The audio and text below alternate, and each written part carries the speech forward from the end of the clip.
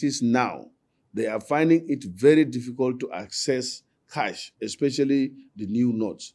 So the CBN Bank cashless policy and the new Naira design is affecting the security operations negatively, and it should be considered before it gets out of hand.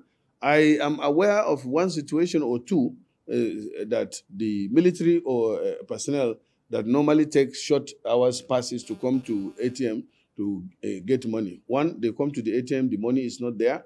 Number two, there is queue, a long queue. People sleep on at the ATM, and when they try to jump the queue, there was a problem that one soldier was mobbed and nearly killed.